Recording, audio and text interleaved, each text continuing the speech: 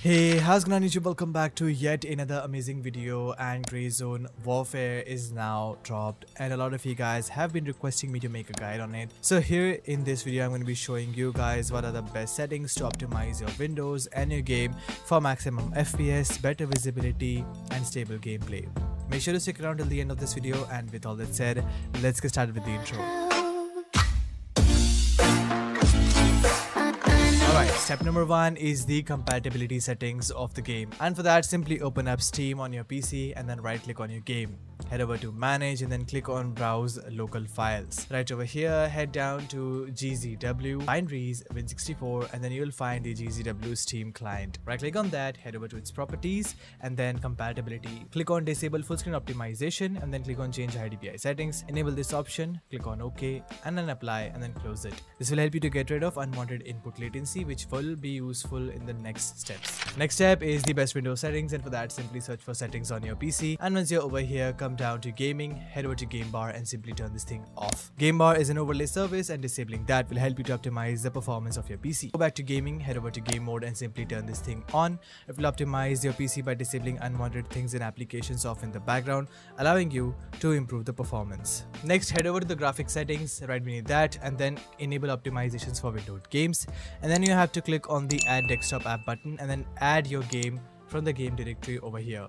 You can simply copy the same file path and paste it right over here. Then head over to GZW, binaries, Win64, and then you have to add the GZW client and then click on the add button. Once added, scroll a bit down and find it. Select it, and then for the GPU preference, select high performance and ensure that it is utilizing your graphic card. Once that is done, head over to the personalization section and then click on colors and then disable transparency effects over here. Then simply close your settings. Next step is disabling unwanted background applications, and for that simply search for edit group policy on your PC, and this will only be available for Windows Pro users. Once you're over here, double click on computer configuration, administrator templates, Windows components, app privacy, and right over here you'll find let Windows apps run in the background. Double click to open it up and then make sure that this policy is set to enable. Then default for all applications should be set to force deny. Click on apply and then click on OK. And once that is done, simply close it. This will disable all of the background applications easily. Next step is creating a restore point, and for that simply search for create a restore point on your PC. And over here, select your local disk C. Click on the create button and name it GZW just in case you do not miss it. I highly recommend you guys not to skip this step if you want to restore all of your settings back to normal without any kind of data loss. Once that is done, click on close and then close system properties. Next step is the Gray Zone FPS pack. I'll be leaving a link to this down in the description below. You guys can find in 5 simple folders over here. Let us start with the first one. That is CPU priority, in which I have left AMD and Intel CPU priority. If you guys have an AMD CPU, you can double click and apply the AMD CPU priority, and the same for Intel CPU. This will help you to set up the correct DWORD values for your processor to improve the performance. Next is RAM optimization, in which I have left all of these registry files. This is really beneficial to optimize the performance of your RAM. I have 32 GB RAM, so I need to apply this registry. It could be different, so you can select it according to your preset. Next is the reset to default, just in case if you want to reset it back again in any case. Third one is Gray Zone Warfare priority, in which I have left above normal and high priority, and to apply this you need to leave your PC specs down in the comments below, and I'll be telling you guys which priority you need to apply right over here. Fourth one is disable unwanted services, in which I have left all of these services which are absolutely useless, and you guys can simply double click and start disabling every single one of them.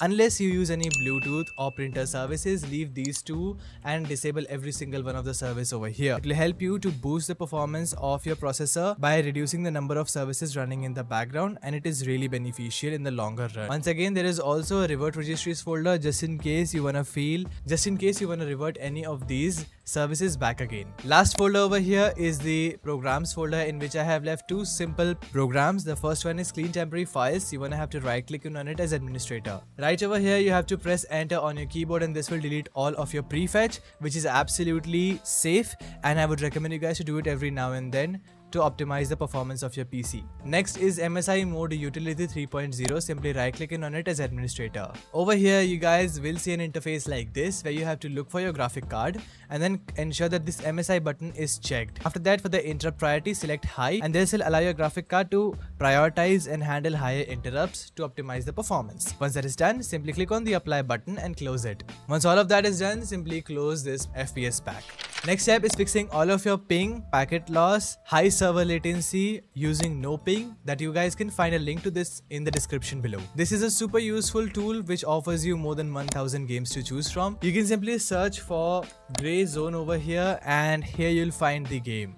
Select it and it will show you all of the servers nearest to you. You can select the recommended server, which is recommended by AI, which shows you the lowest ping, or you guys can also go by country over here. In this case, India has the lowest ping, so I'll select this server and then click on optimize this game to improve my ping and tunnel my internet straight from my PC to the game servers to optimize the performance of my Ethernet cable. Not just that, it also helps you to boost FPS in this section, wherein you can enable the gaming mode, disable Chrome telemetry, disable Cortana, disable dynamic ticks and edge telemetry. Other than that, it also has a ton of options which you guys can go through and disable them to optimize the performance of your PC as well. I would definitely suggest you guys to use no ping, so go check out more of their features from the link in the description below. Next step is heading into the game and applying the best in-game settings. Okay, once you're in your game, head over to the settings button and then click on the graphics button over here. Ensure that your window mode is always set to full screen, display resolution should be a native resolution, and your FOV should be set to 75. VSync off, brightness 100%, contrast, saturation and gamma should be your personal preference. Frame rate limit unlimited, and then for the quality, I have set it to custom presets where the 3D resolution is set to 50, global illumination low, shadow quality low, object quality low, texture resolution medium, but you guys can also go with low. Effects quality, you guys can also go with low, but I have set it to medium. Reflection quality low, foliage quality low, shading quality low. After that, for post processing, go with low. Sharpening, I have gone with 20, colorblind mode off. And then under the advanced settings, for anti-aliasing and upscaling method, I have gone with DLSS.